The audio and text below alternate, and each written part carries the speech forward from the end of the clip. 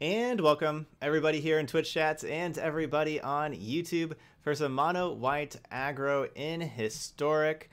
So what we're going to be doing here, so I had a donation, you can see, all right, so these are the two Ds here mean donation decks. Usually viewer submitted decks, but you can also donate for me to make decks. And so this is one that I put together, had a donation to make a mono white aggro deck in historic. And so this is what we got here. So to kind of explain some of the card choices, of course, we want lots of one drops with mono white. You can see this deck kind of looks like mono white from right before rotation, basically. And so we got lots of one drops, except for Throne of Eldraine did add some new better one drops, I think. I just love Stonecoil Serpent. You saw like whenever we played on Tuesday the mono white aggro in standard, Stonecoil Serpent was definitely an all-star for a one drop, because this is a one drop that you don't like. If you have other one drops in your hand, you can make this a lot better 2 mana card, 3 mana card, 4 mana card, and so on. So it's not just limited, like, yes, a 1 mana 1/1 reach, trample, protect from multicolor, that's perfectly fine, especially when you have cards like Venerated Luxodon, Unbreakable Formation, Benalish Marshal that make it bigger. But it also just scales well for the games that aren't going according to plan, because you're not going to just curve out perfectly every game. That's not how Magic works. So the games that don't go according to plan and you just kind of have more lands than you have threats, you can make Serpent a bigger creature. Also, Giant Killer looked really good. There's a lot of questing beasts in Historic. You can chop them down. You can use this, of course, as a tapper. So I'm definitely excited about Giant Killer. And then I'm not sure about Fairy Guide Mother. This was definitely a slot that I'm not sure about. One thing that I wanted to try to do is I wanted to try to get a couple creatures that were better against Goblin Chain Whirler. But Guide Mother doesn't really fit that. But that Gift to the Fae sorcery, again, games don't always go as according to plan. There's a lot of like creature matches that they have their creatures on the ground, you have your creatures on the ground, you're kind of staring at each other, and the Gift to the Fae sorcery can help break board stalls. And plus, it's just a flying threat. Also, there's a lot of good white one drops in Historic though. Snubhorn Sentry was one that definitely thought about. Snubhorn, yeah, Snubhorn Sentry could have been in there. The new set with Historic Anthologies added in a good one drop against other creature decks. Soul Warden, that's the name of the card. Yeah, that's true. You're not forced to play playsets. So yeah, I could just split this slot into 4 different one drops. That's true. Soul Warden is pretty good against red decks and everything, and just good against other creature decks, gaining you like that life, but it doesn't really do combat very well. You know, like where the Guide Mother is very good at combat, with being a flyer and the Gift to the Fae part. I think I just kind of settled on Guide Mother, but there's some other options there.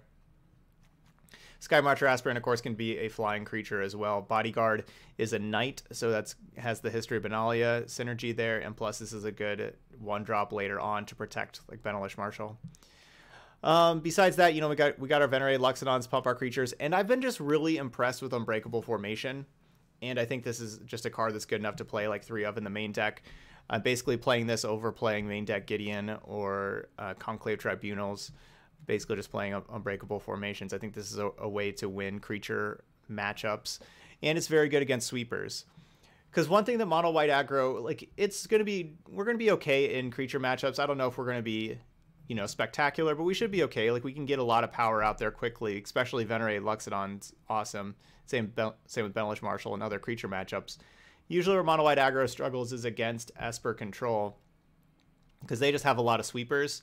You know, they have a lot of removal, a lot of sweepers, and obviously, like, that's tough for us.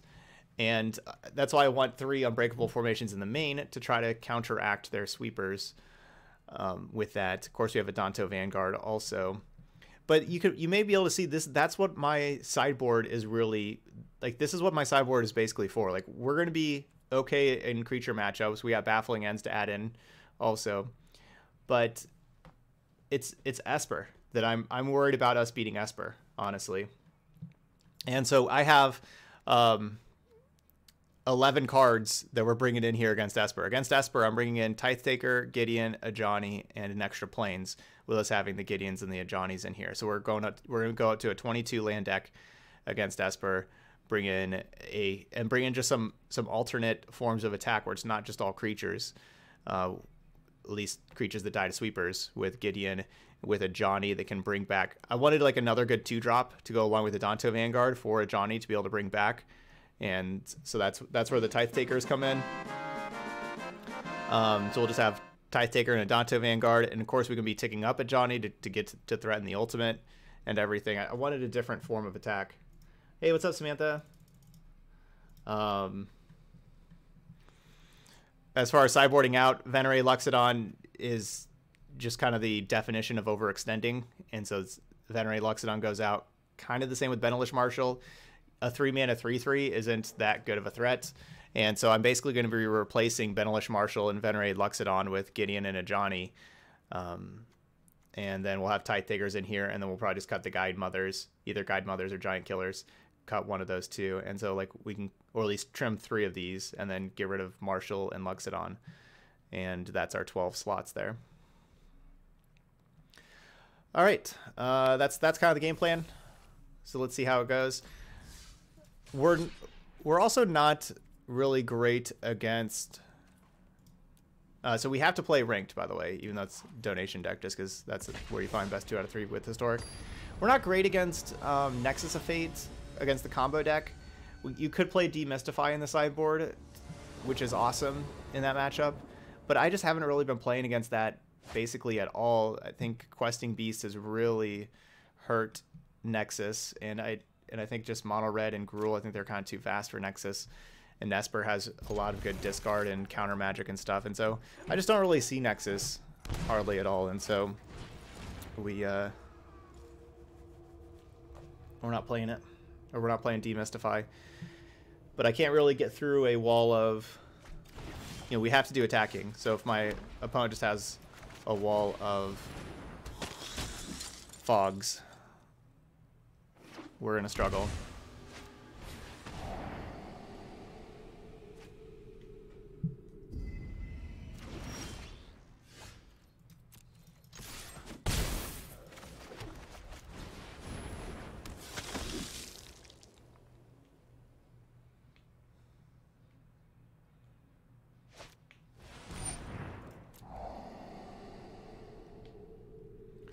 So I like our sideboard. This is a good matchup for our sideboard.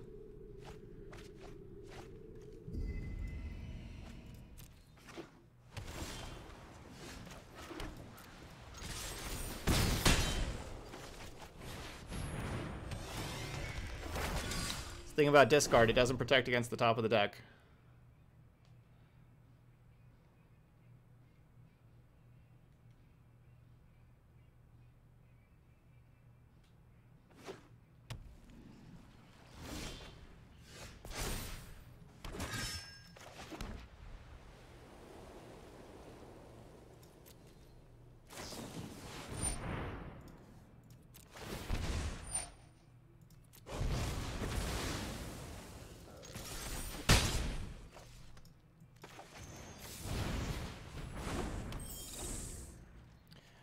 Obviously, it would have been better for me to cast the Gift of the Fae also, but I was kind of worried about removal. Maybe I should have just done it on a Danto Vanguard.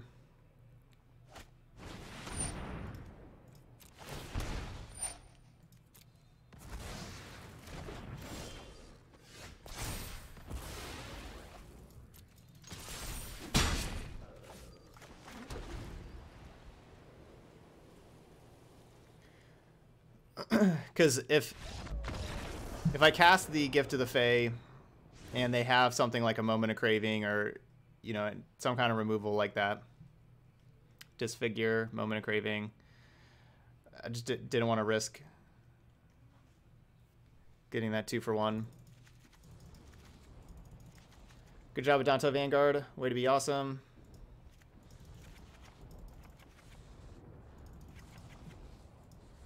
And yeah, this matchup, I'm assuming they're going to have Nicol Bolas, the Ravager. So Giant Killer can take out Nicol Bolas. And if we're worried about Gift of the Fang, We'll just kind of cut some of those. Yeah, so I don't have any... that's true. Another one drop you could play is... like the flipped part is Adanto, the first four. Legion's Landing. And basically the reason why I'm not playing Legion's Landing is because we have Castle Ardenvale, really.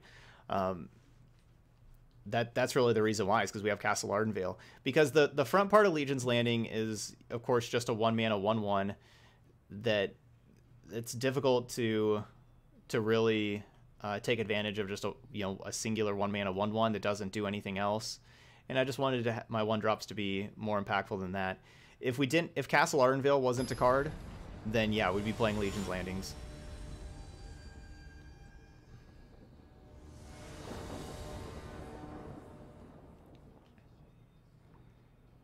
But, maybe that's an oversight. It is really nice being able to flip Legion's Landing and get that extra land, too. That is really nice.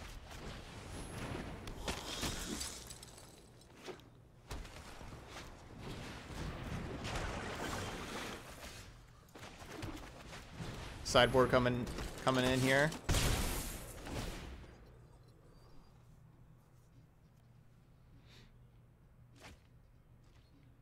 Yeah, it's a better castle, but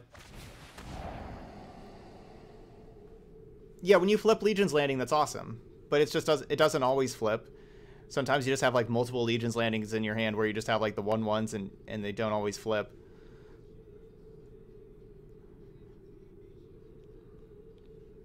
The ceiling of Legion's Landing is very high because flipping Legion's Landing into Adanto the First Fort is awesome.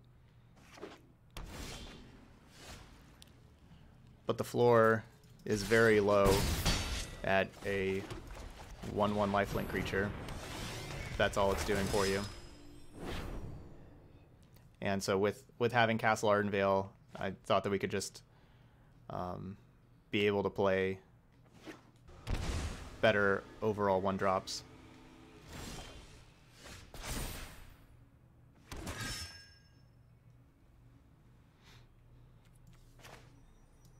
Looks like my opponent has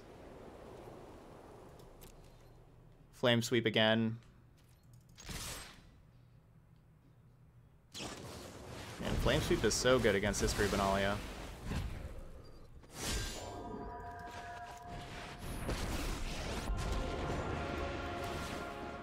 Together, return to the fight.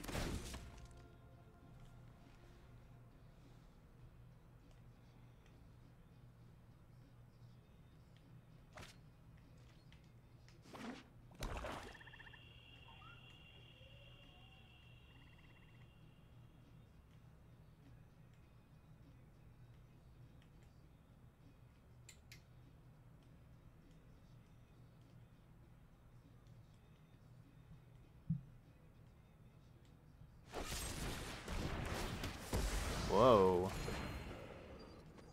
I was not expecting that. Okay. Well, that makes sense. That I was expecting. I was expecting something to kill a Johnny.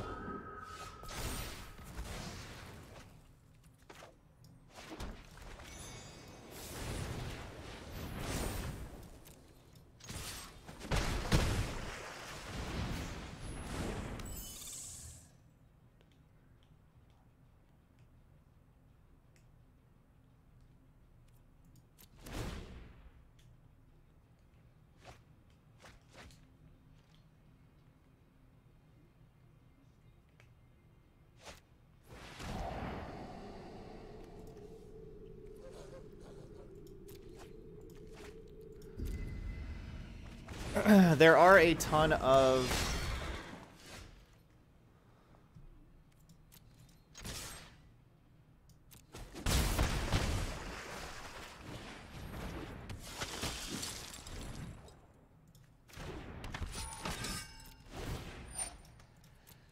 There are a ton of Noxious Grasps in this format, which does make playing mono white a little more difficult.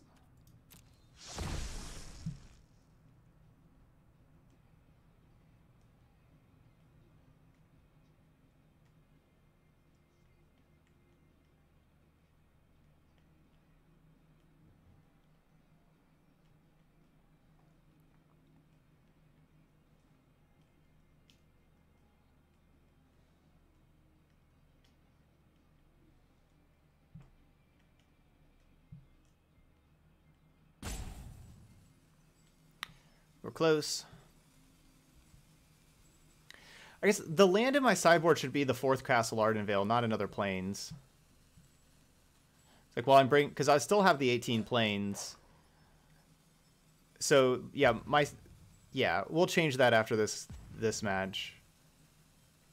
My sideboard land should be the 4th Castle Ardenvale.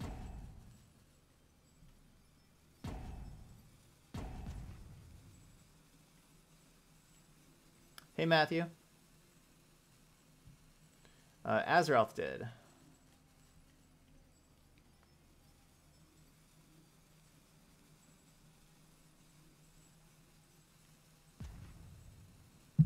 Alright, well, my opponent's thinking I'm going to just change the Decklist command to show that, because I'm going to change that after this game.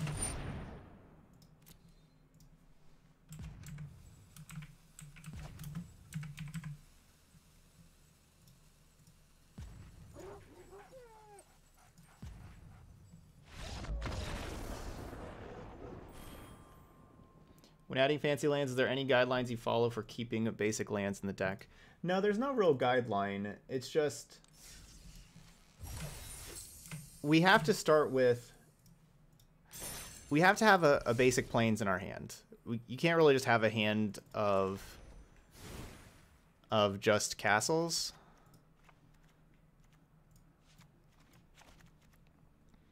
Because then you can't play like your 1-drops. Like, you gotta be able to play your 1-drop. So you just... so we're going with 18 lands. I mean, you could probably go 17. You could probably go 17 and have the full 4 in the main deck. I don't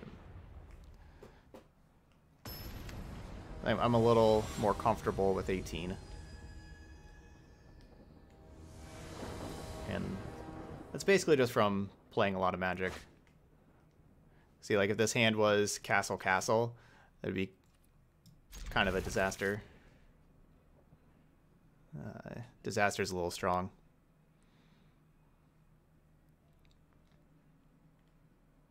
So yeah, there's 21 lands, there's the 18 plains, and there's the 3 castles. Okay, cool, Matthew. Yeah, Storm said that he was playing the deck yesterday, the Mono Black Crisis deck yesterday with those changes, and really liked it.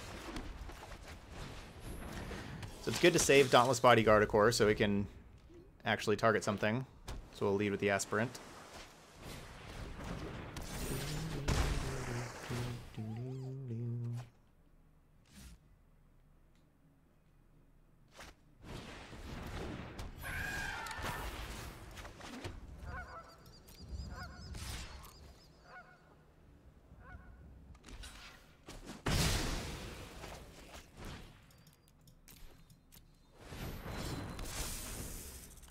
Giant Killer could kill a big Tempest Djinn.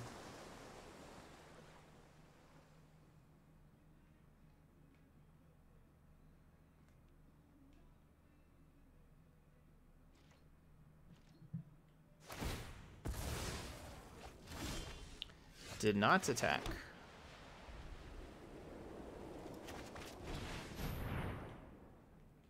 I would rather Adonto Vanguard get countered than Dauntless Bodyguard. I like Bodyguard protecting the Serpent more than Adonto Vanguard.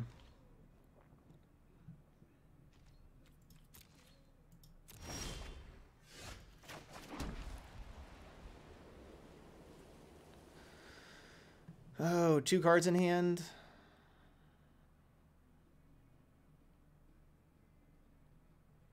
I could have attacked then.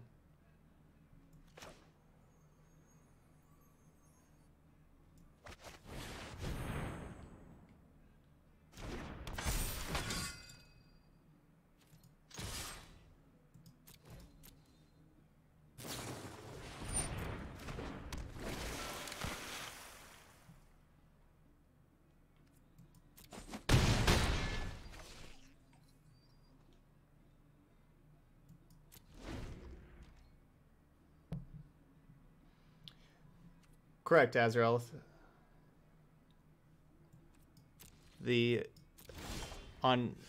For me, if somebody uses a Twitch Prime sub or if somebody does the regular $5 a month sub, it's the same.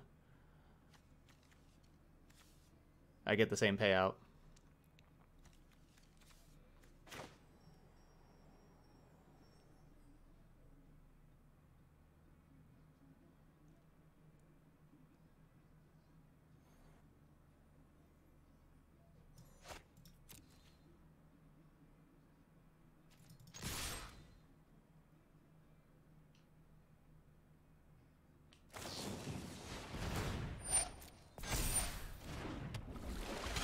They could have Spell Pierce. I hope not.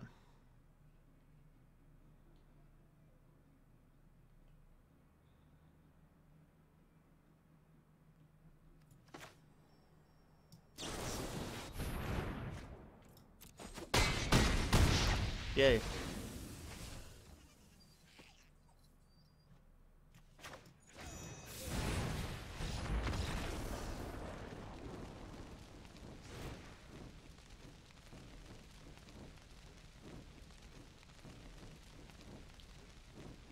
Somebody just cast Sky Tether on your Adanto Vanguard. Aw.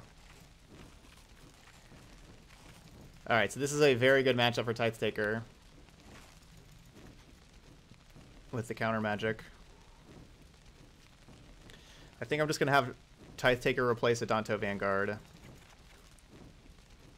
This is not a very good Adanto Vanguard matchup, especially if they're playing Merfolk Trickster. Which maybe they're not, but I assume they are.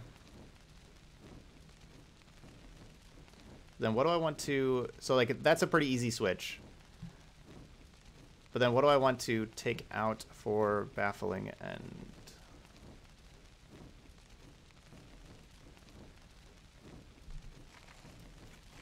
Let's take out one Unbreakable Formation, maybe a second.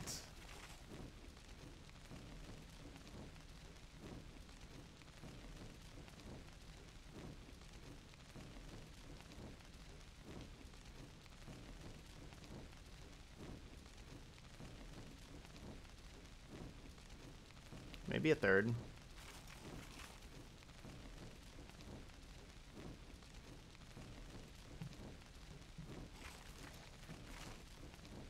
I don't know, Giant Killer's pretty great.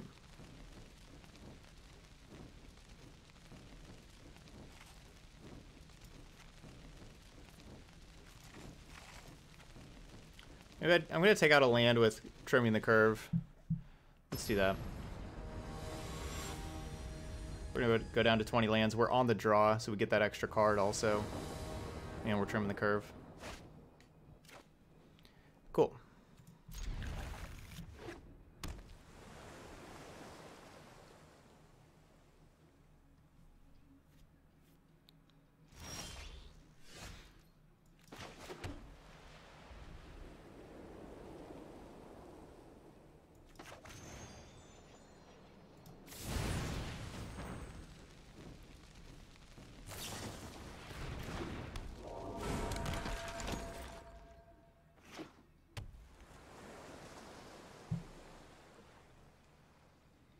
Hey, Shock.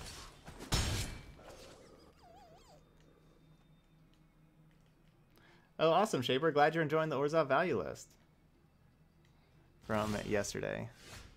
Awesome.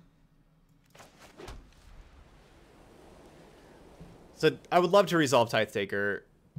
It's a lot easier to resolve it on the play. I'm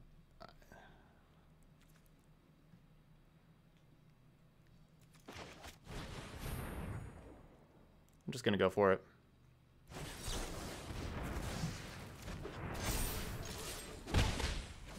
Boo.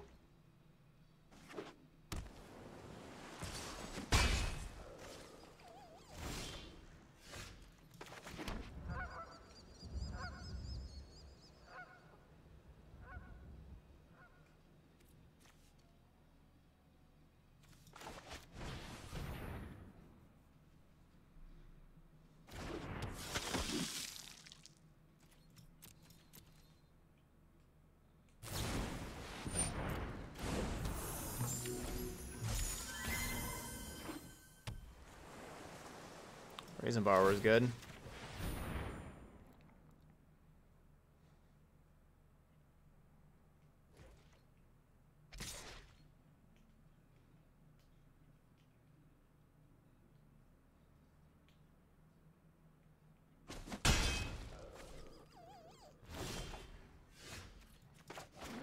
Top draw lands.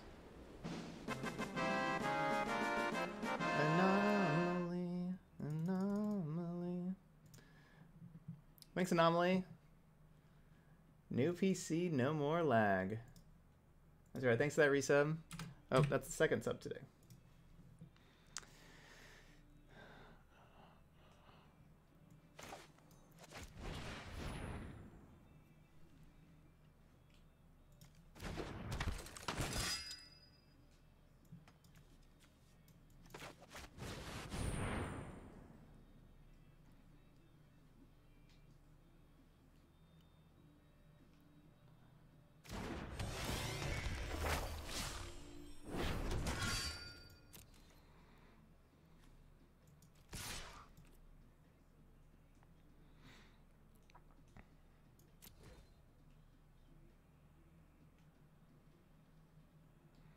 It's possible they have a flash creature that kills Giant Killer, like Merfolk Trickster.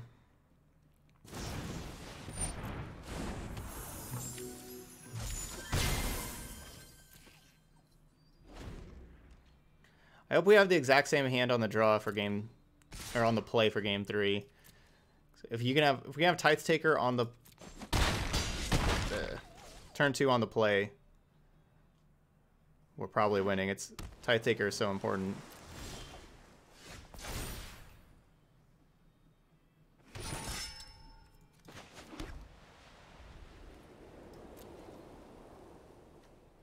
I guess this game's not over.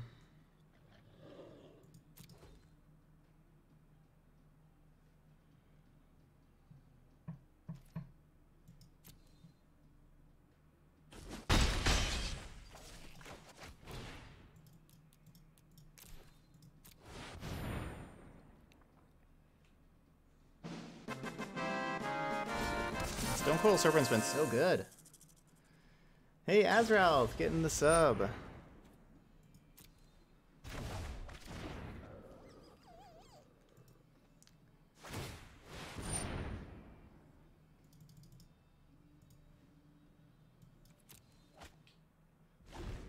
On summon, nice there with the just 1 mana cost, so they still get to activate the Spectral Sailor.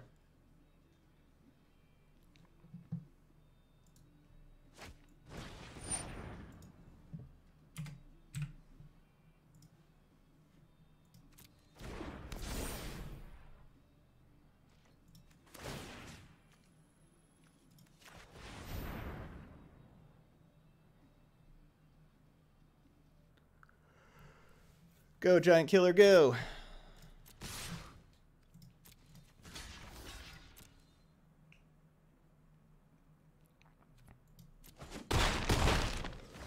We are attacking for 13 damage here.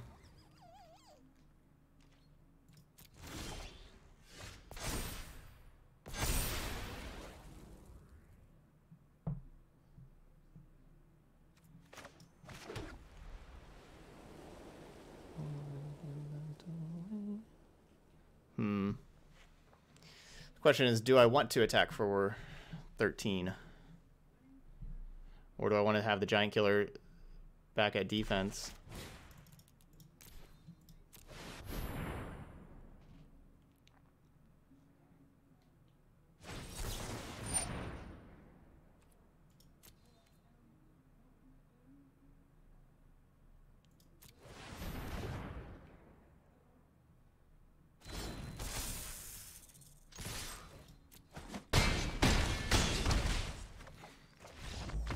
Cool.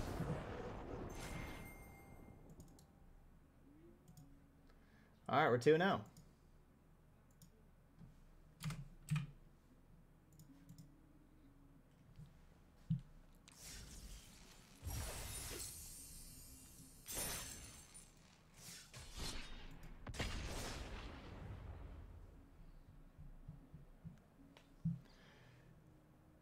Kiora plus the Great Henge equals drawing 2 cards per creature, per big creature. Kiora is really underutilized, isn't Kiora? We need to make some more Kiora decks. Talk about a card that's not used enough. So that just gives you reason to play Questing Beast and Shifting Ceratops, and just already great cards. Yeah, this is Bright Eyes, is the name of the band. First Day of My Life. Very good song.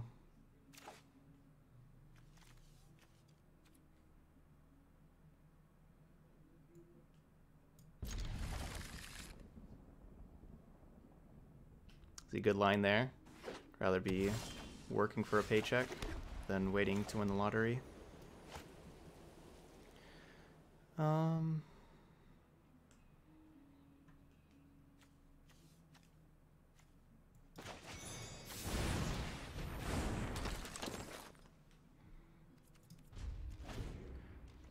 Watergrave probably means Esper. It could be Grixis, but probably means Esper.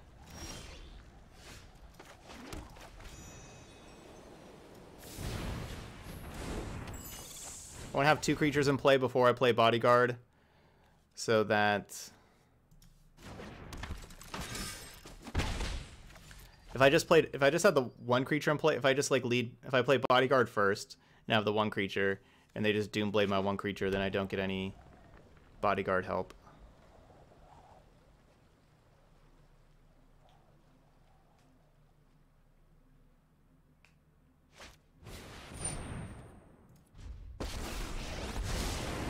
Focus and discipline. Encounter no. Meditate and prepare.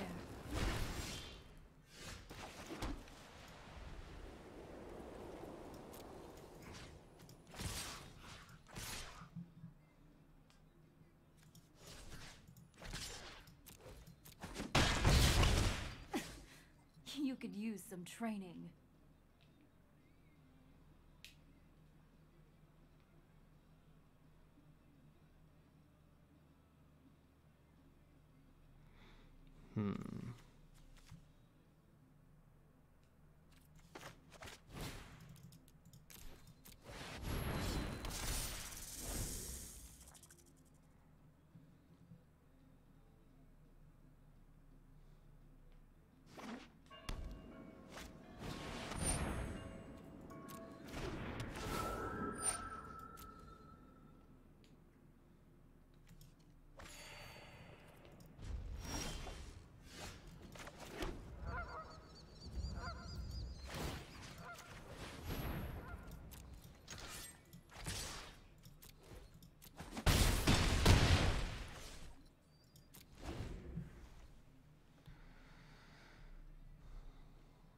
Bellhaunt's really good. Bellhaunt's really good.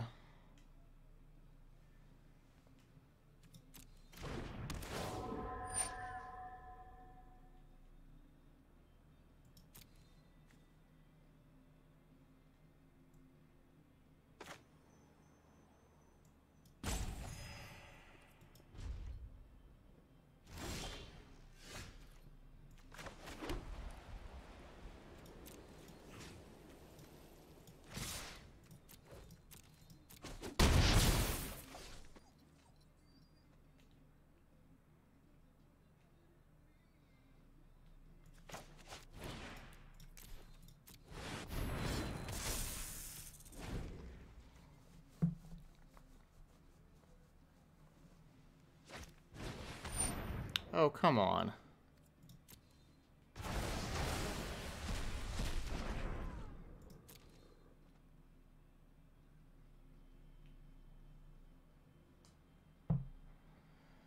Ugh.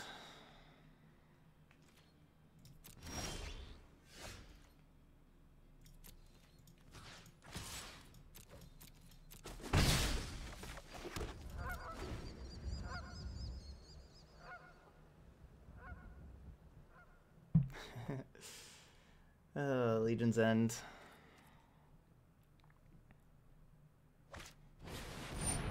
There are so many mysteries to uncover. Keep an open mind.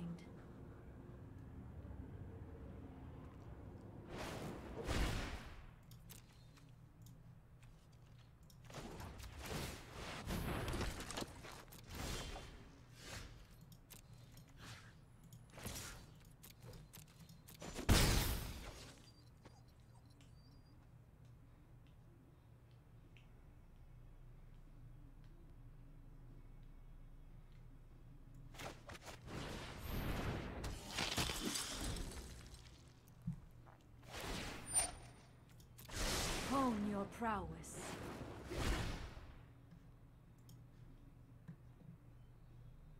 Boo. I guess they're kind of stuck on lands.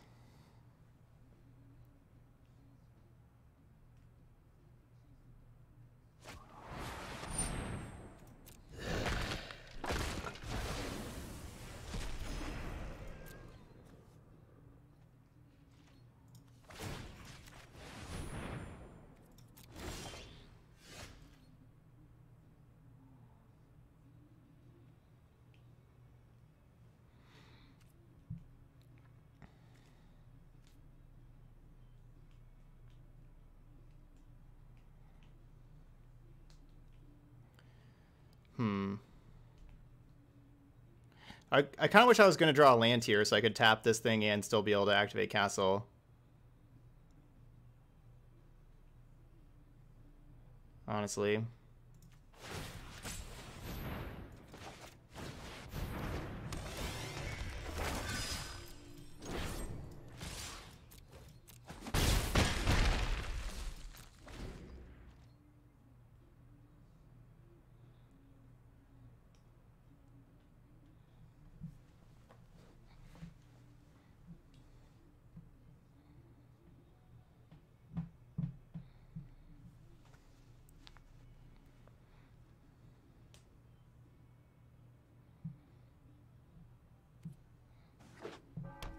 You're liking the Karn? Awesome.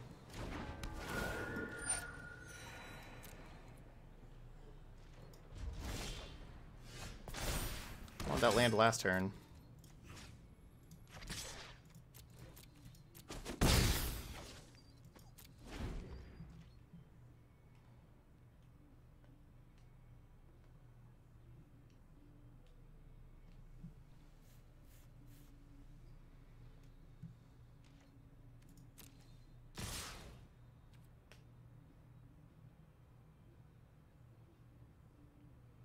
I guess I should have tapped before attackers.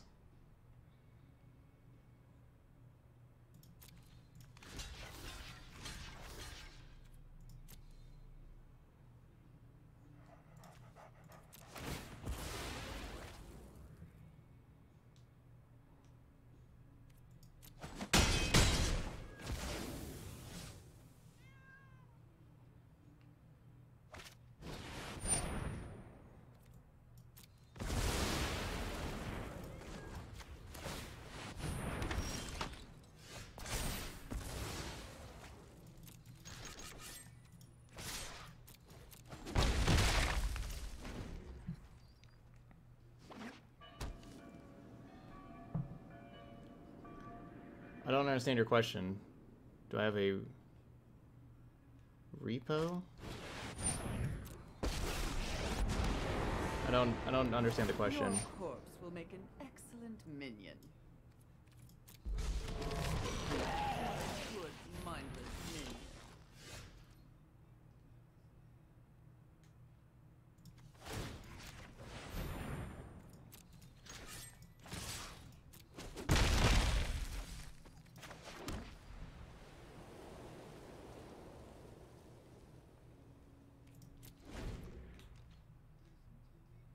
A repository, a place where you keep it all. Okay.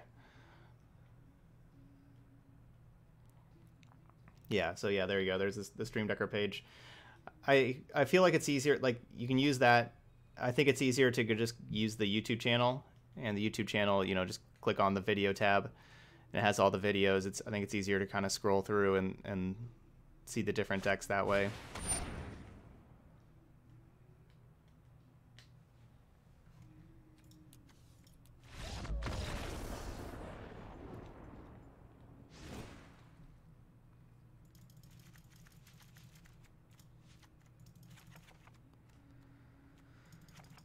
So you can see why I thought that that was going to be a tough matchup.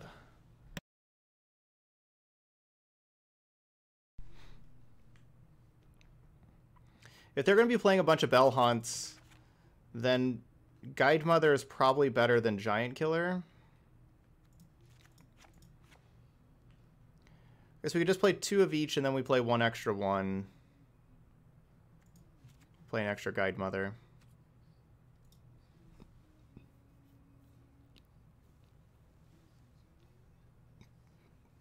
The Luxodon got discarded because of Bell Hunt.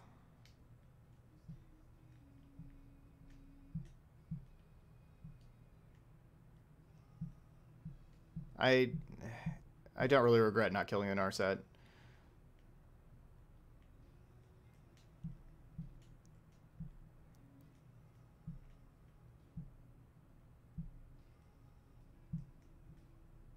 Yeah, I could have played the Luxodon before that, but that's the thing, is playing the Luxodon is, I mean, it's just all in, and then they play a Wrath, you just lose.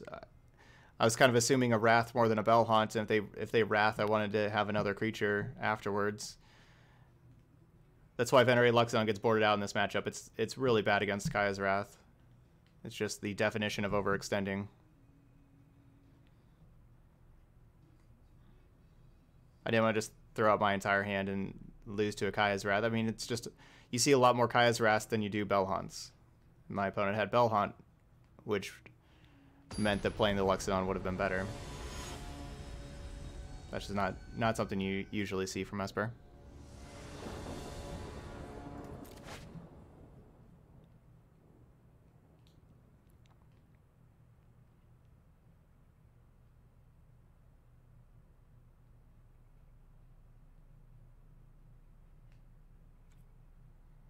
If I was on the draw, I would keep this. Not sure about on the play.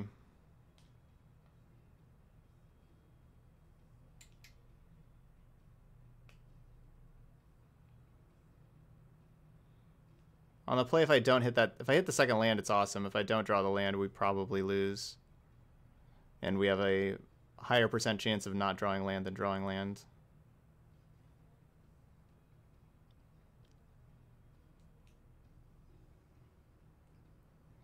Okay, cool, Candace.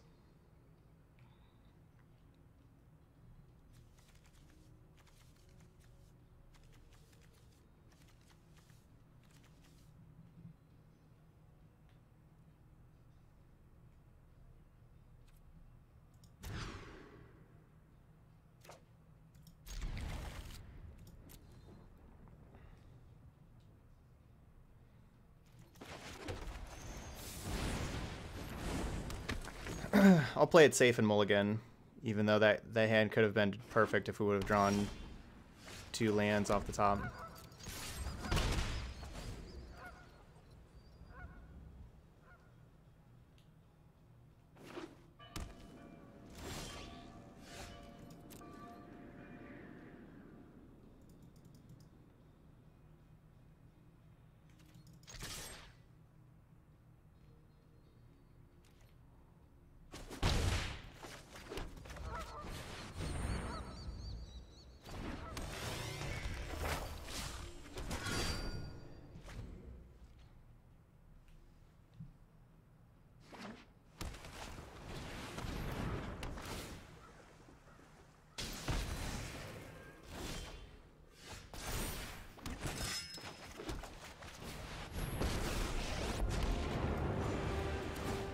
I am proud. Look how far you.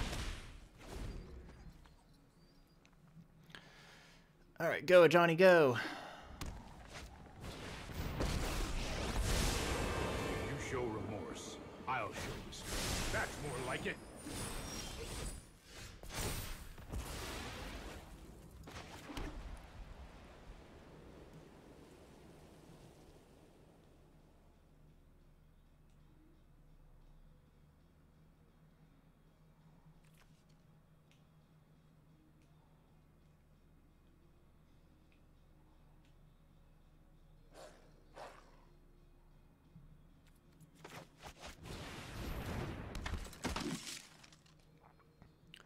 The real question is whether or not I want to play the Sky Marcher Aspirant.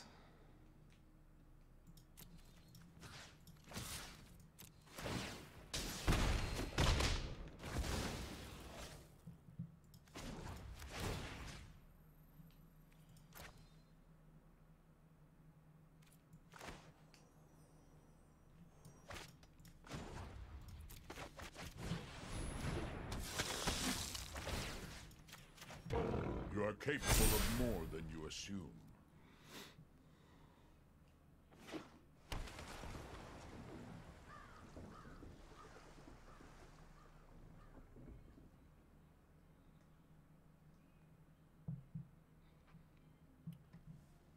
No, I don't think mono green aggro is a top tier deck. But I think it has some good tools. But no, I don't think it's a top tier deck.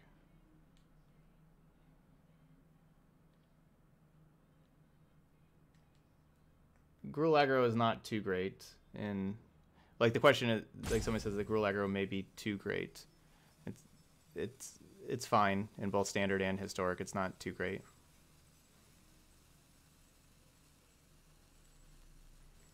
I think it's a good deck for sure, but it's not too good.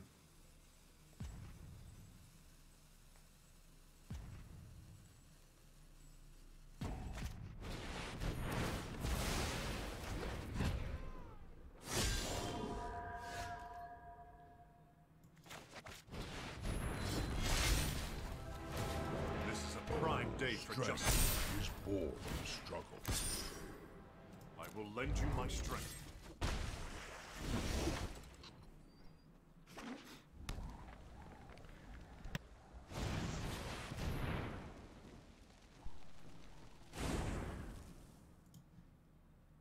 Well, they did not tap correctly there.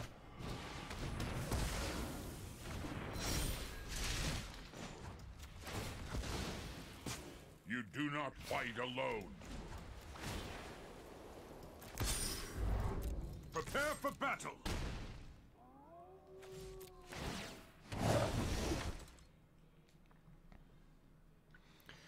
So we get to ultimate the Ajani. So we get 3 1/1s every end step.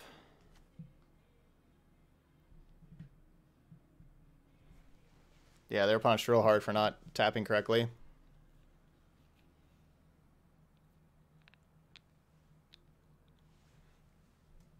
You can see why this looks like such a tough matchup for us. They're just playing all these sweepers. They have Elder Spell even for like my sideboard Plan of the Planeswalkers. It's just a really tough matchup, which is why it's really like the thing that I spent the most time of like thinking how's mono white aggro going to beat Esper. And this is I don't know, this is the best sideboard plan that I came up with, but still a very tough matchup.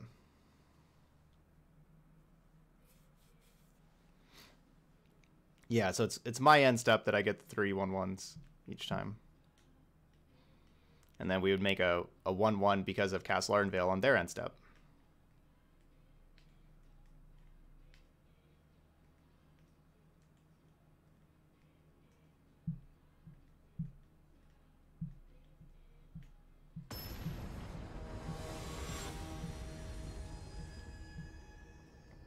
Okay, you've been really loving to play Gruul Henge. Nice.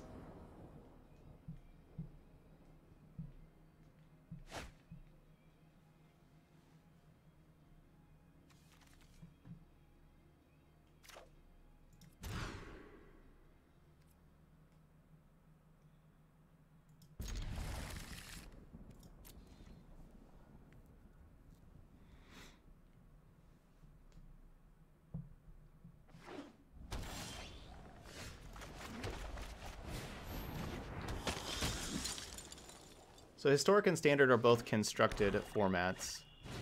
It's the same as how Best of 1 Standard and Best of 3 Standard have the same rank, even though those are different formats. They play differently.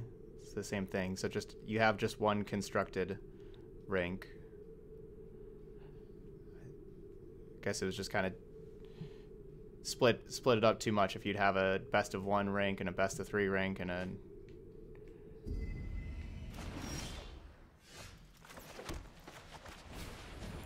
historic rank.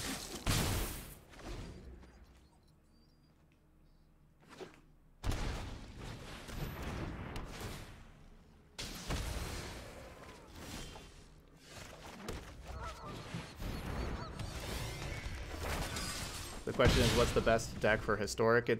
You basically have 2 things you have to beat. You have to beat aggro, which by that I mean mono red and Gruul, and you have to beat Esper. You can't. It's really difficult to do that game one with a deck that can do both of those. So it's and so you just have to have your whatever deck you want be able to do one of those. Usually, just you want to try to beat aggro game one, and then have a ton of sideboard tools for Esper. You know, good 10 plus sideboard cards for Esper, because there's a bunch of Esper as well.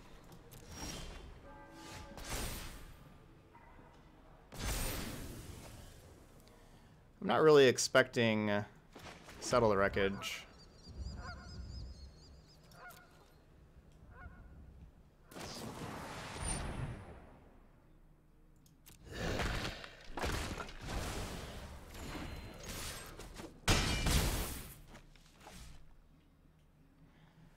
So I'd rather play the Sky Marcher Aspirant than the Guide Mother, but the problem with playing the Aspirant is they could have Legion's End.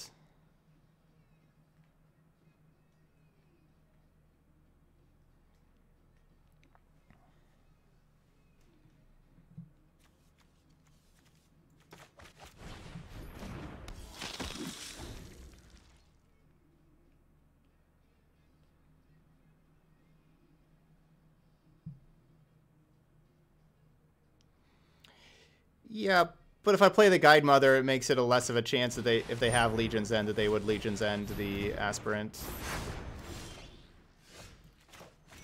But this sets up lethal if they tried to Wrath. And that's why Guide Mother's good. Good job, Unbreakable Formation. Good job, Guide Mother. Good job, deck. We are 3-0.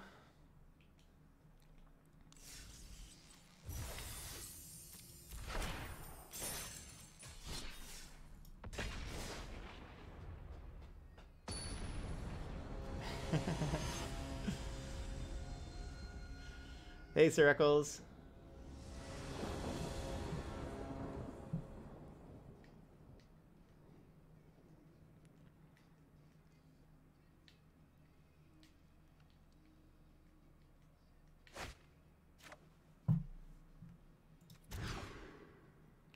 We have had some ugly looking hands.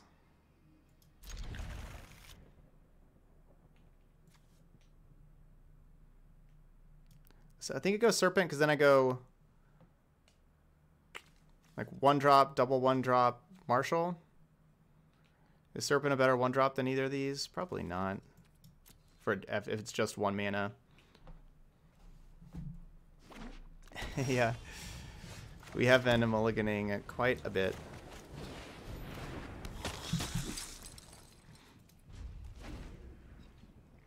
I did not get a Hawkeye Christmas present yet.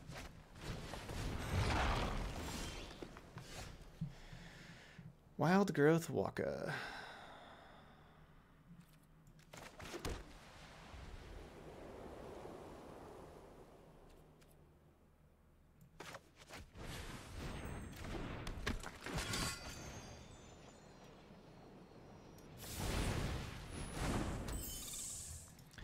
Maybe I just play Giant Killer and save Bodyguard to protect Marshall.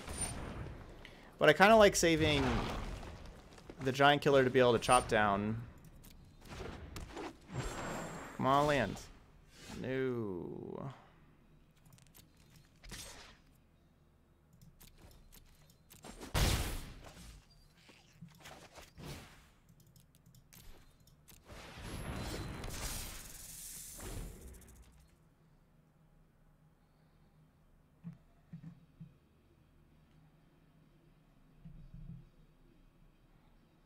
Maybe they don't have explore creatures. That would be nice.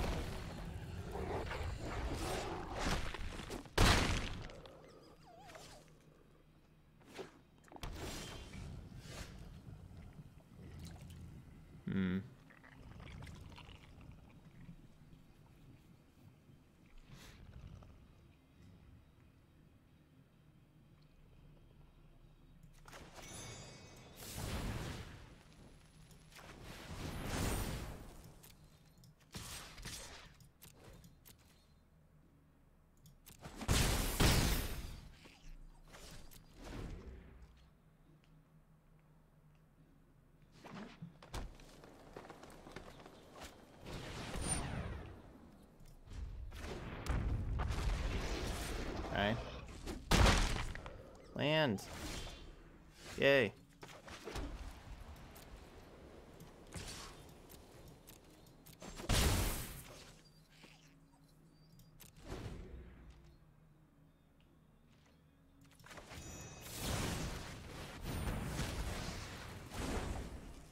Yeah, chop down that dinosaur.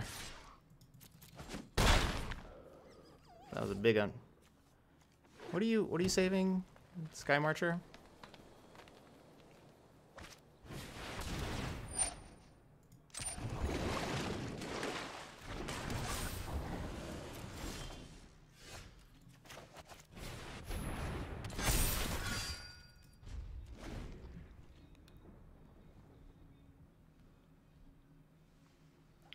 Oh, yeah, Giant Killer is very good in Standard. Yeah, I like it quite a bit.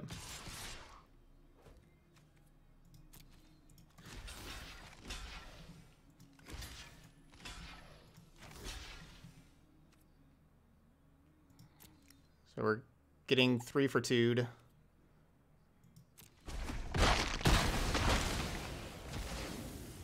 Oh, right. Stone Coil Serpent Protection doesn't work because of Questing Beast. Ugh, that's fair. I mean, not really, but... Come on.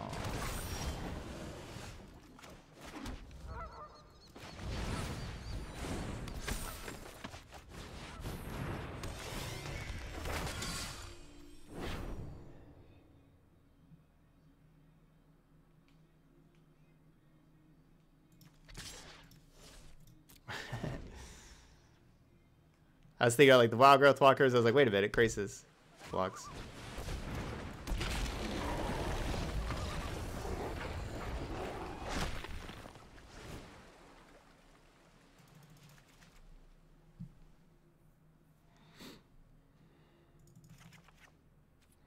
All right, so Vanguard can come out for Baffling End, and we're good to go.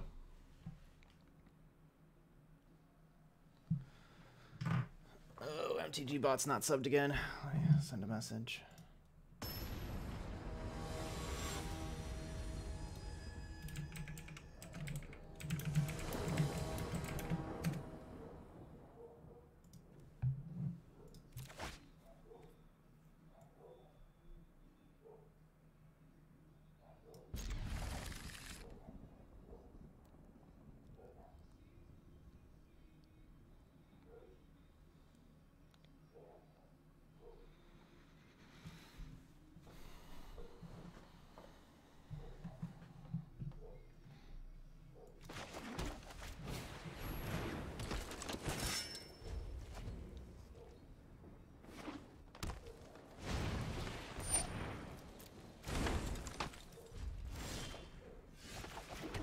Kind of wish we had a Danta Vanguard just to be able to play here. Get more creatures in play. I think I'm supposed to just save the Giant Killer and everything, though, so I just have a bad turn. I think just thinks that that's just how that's going right there.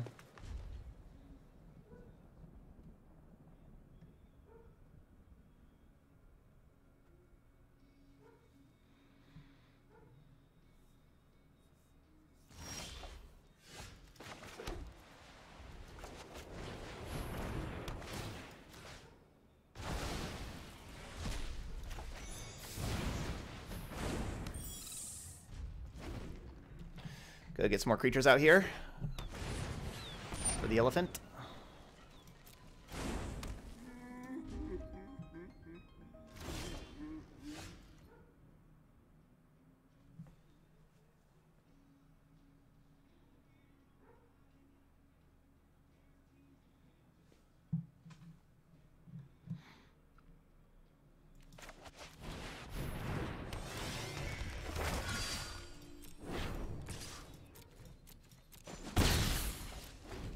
If I drew a land there, I was going to play Giant, you know, I was going to chop down plus Giant Killer.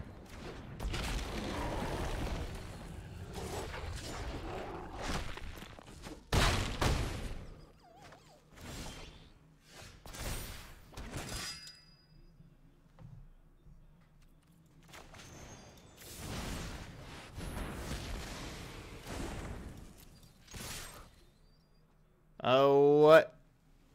Oh, that's a bad attack. With the bodyguard. That thing dies to the 1/1. Just kind of hit the attack all there.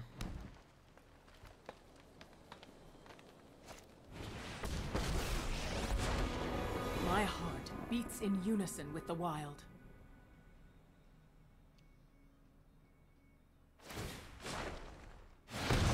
Pretty surprised they minus. Tear you apart. So that does let, like, this thing just kill the Vivian.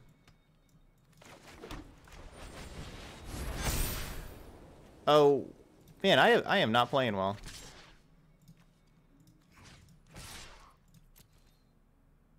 But anyway, I played the Unbreakable formation there to not waste, like, that big pump with that creature to be able to get that damage in. But obviously I could have put the counter on that Giant Killer too.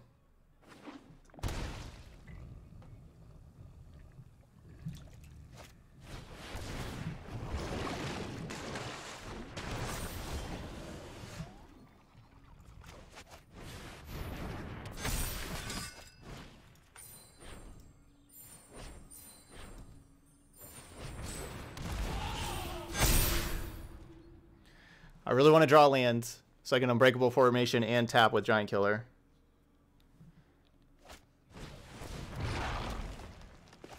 Ouch. Ouch. That's a turn right there.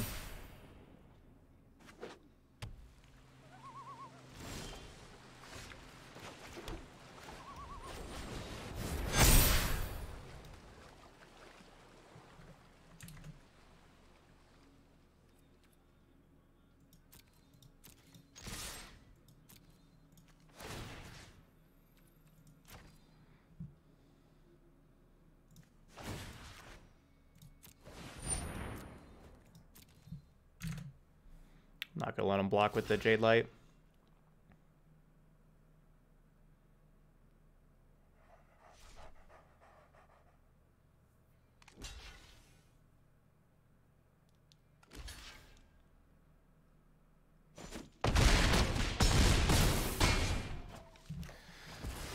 Oh, that Wild Growth Walker was rough.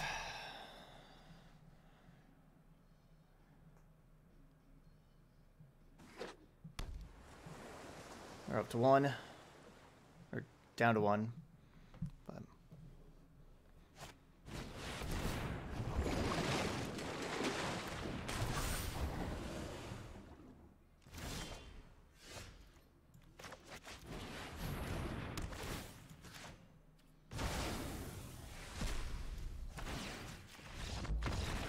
so get rid of one Krasis, tap the other Krasis, attack. Unbreakable formation, still being great.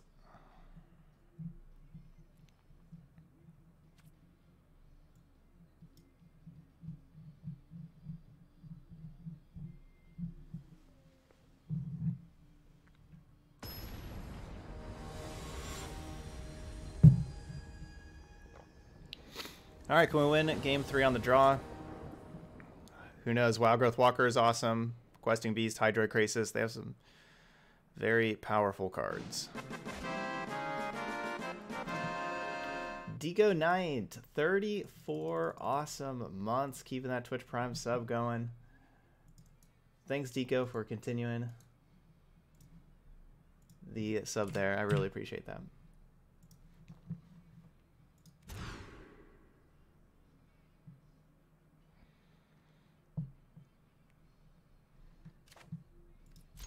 I guess we're going to have to just draw all spells, no lands.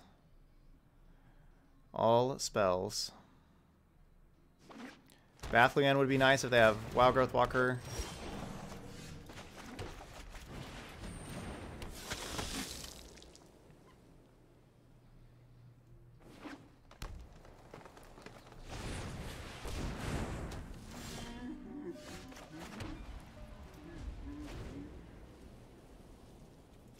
That's a land. Don't want to land.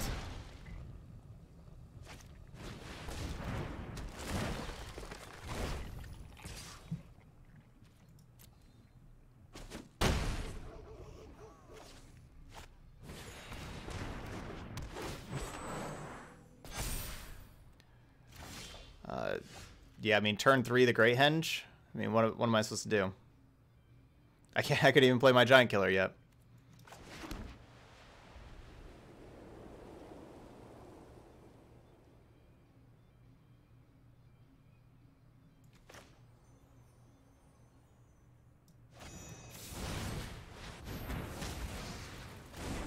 Think it's possible they have no more creatures in hand and they don't draw another creature?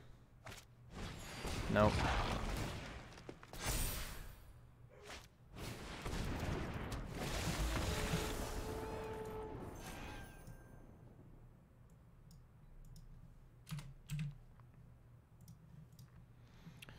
Okay, 3 and 1. That was just a perfect hand. My hand was not good. Their hand was perfect. Oh yeah, Land Werewolf is definitely the best one drop in Arena. If it's not Gilded Goose. I guess you could make an argument for Gilded Goose. But yeah, Land Werewolf being able to be used over and over.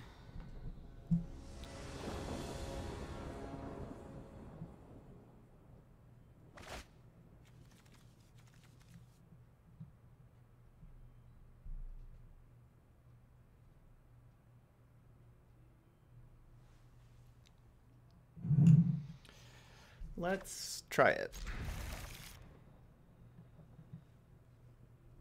Again, on the play, I don't think I would. We're going to try it on the draw here.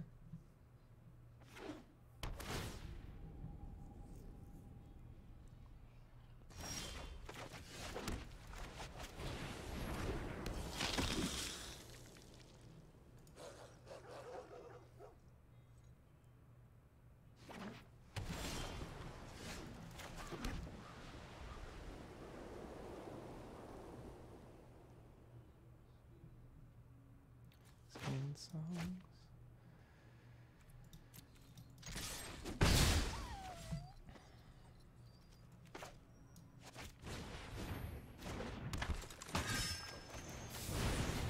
The problem with playing 2 Dauntless Bodyguards is that have one bodyguard protect the other, but then if I have to sack this bodyguard to protect the Sky Marcher and sacking this bodyguard to protect the bodyguard, it doesn't make any sense.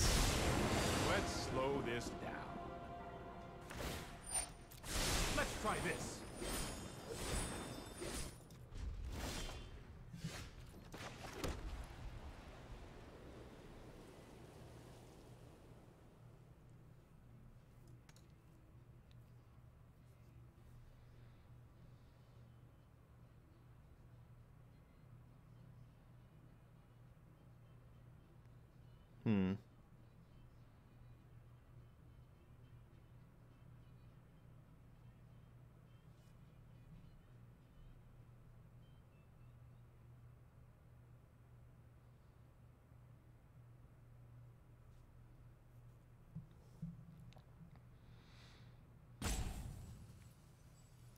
So how much do we want to put out to the battlefield against a potential sweeper?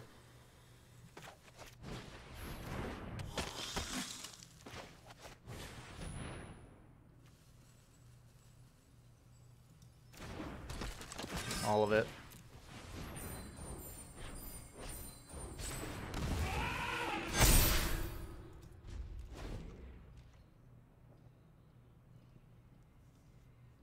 Obviously, my play is terrible against Kaya's Wrath. We're going to force them to have it. I'll protect you.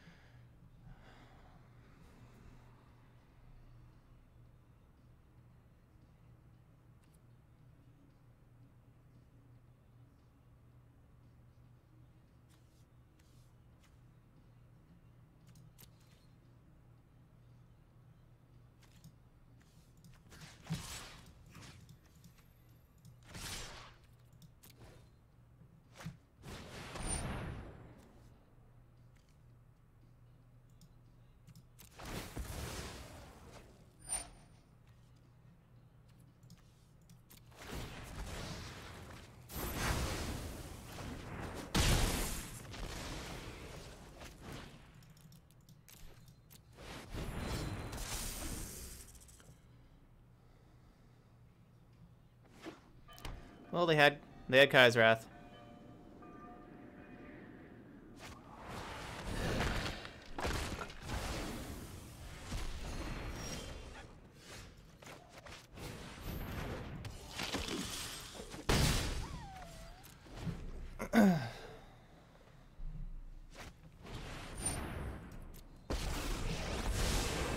Trust me.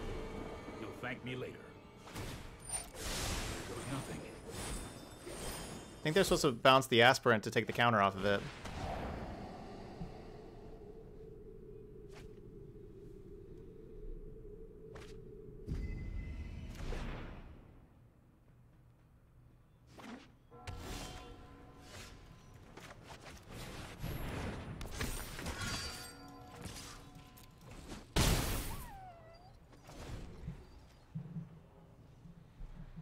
But yeah, I guess that was their plan. I guess they don't have any removal for the Vanguard, and so that was their plan with the Thought Erasure. I was saying that before I considered Thought Erasure. Mind and body, I have just the trick for this.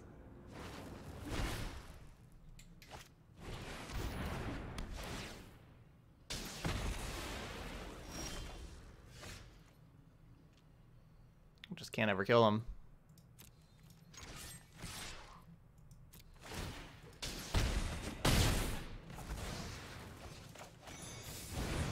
They're still at 16.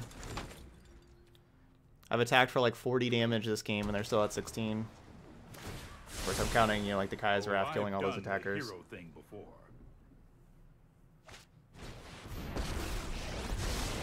I train everything with thoughtfulness before action. Yeah, there's definitely an argument. You could switch it up and have the deck.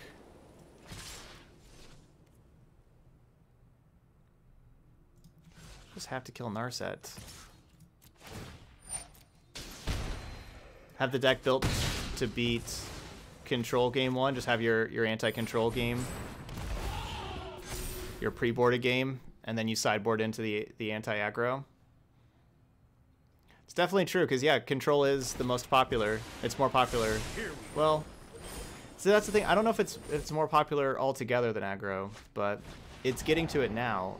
Like a week ago, I would have said no, but yeah, like the last couple of days, Esper is certainly the #1 deck that we've played against.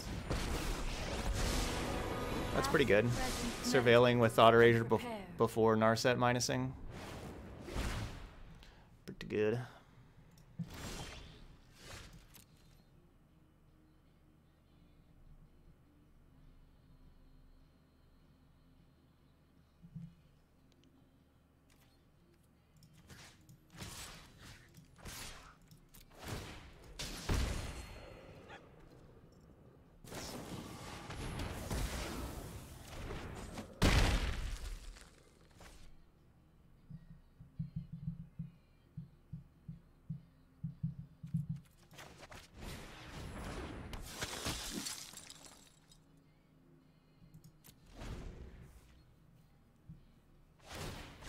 Keep an open mind.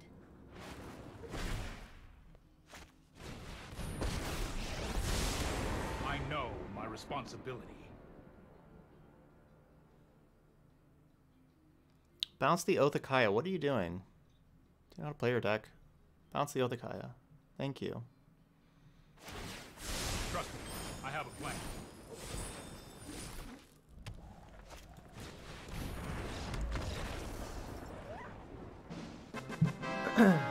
MTG bot.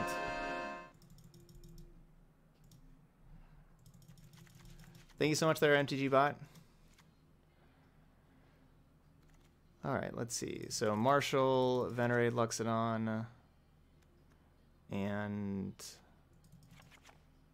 some giant killers. Out. Here we go. Thanks, MTG bot.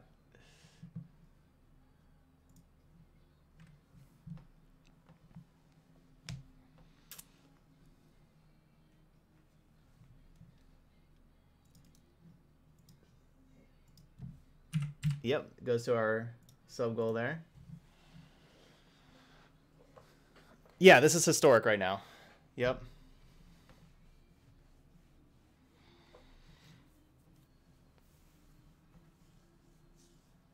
Yeah, that game was over when they had the Wrath. Agree. But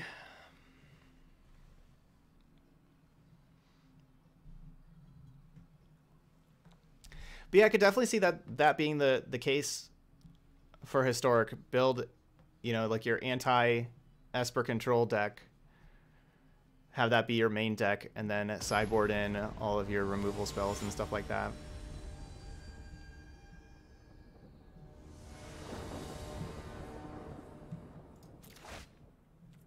Come on. Just 2 lands.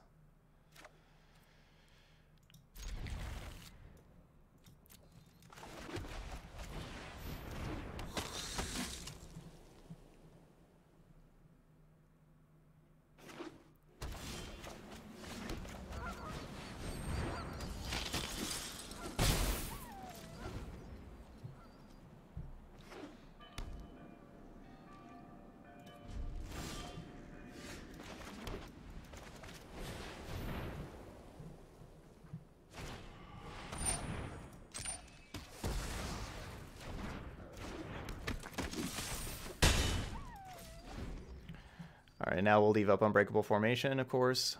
My best draw would be a Johnny, Adversary of Tyrants. That'd be my best draw. I am not going to sit this one out. This Teferi card's pretty good. I've got it. Pretty good.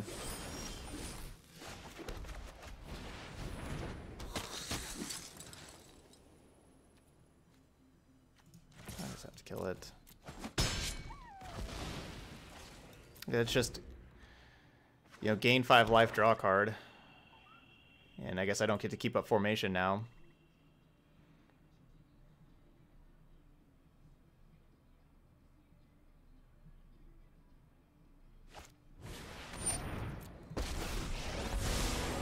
Sorry, Let's do this again. No, I am not making this up as I go.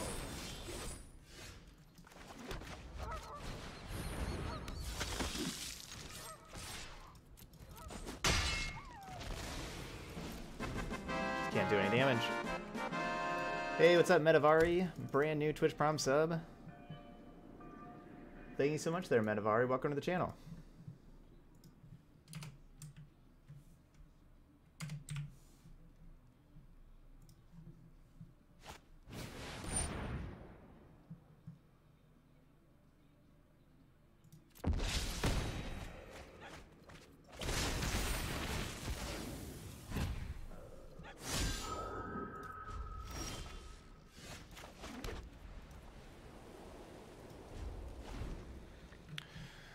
All right, well, a whole bunch of lands isn't gonna win this.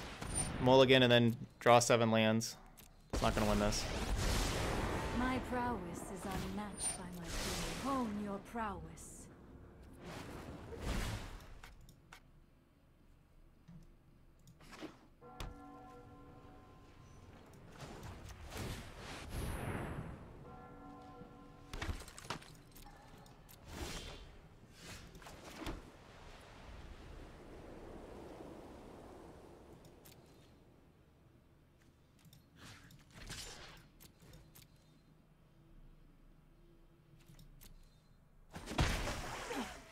Fury will only lead you astray.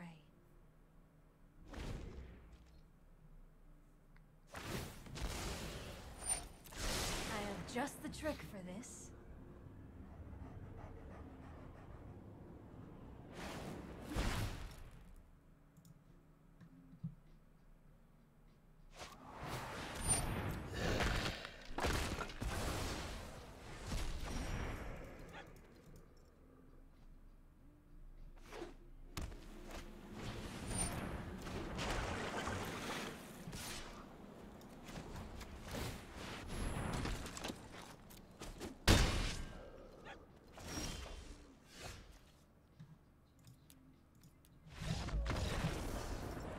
Blech.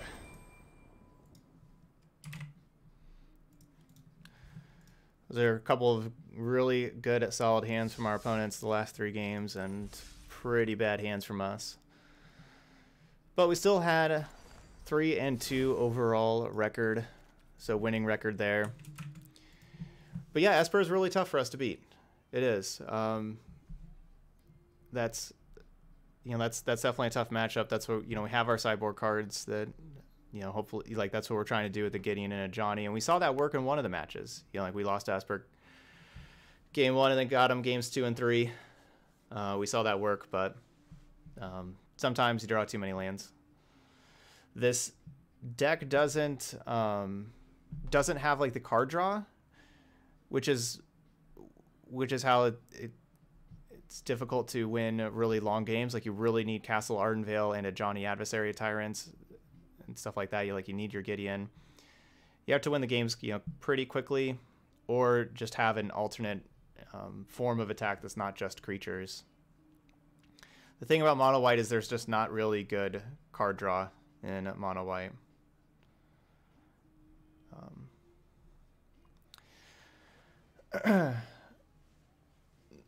No, yeah, I think Unbreakable Formation's a better card than Brought Back. That could be an option, but Brought Back is basically only good against sweepers, and still, like, you're just usually probably just getting like 2 mana worth of cards. Yeah, so you'd be playing Brought Back instead of Tithe Taker, basically. I think I'd rather just have Tithe Taker.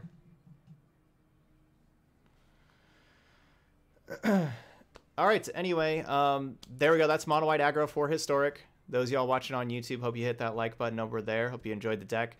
Feel free to leave the comments if you have a good plan to beat Control with Mono White Aggro. Feel free to throw it there in the comments.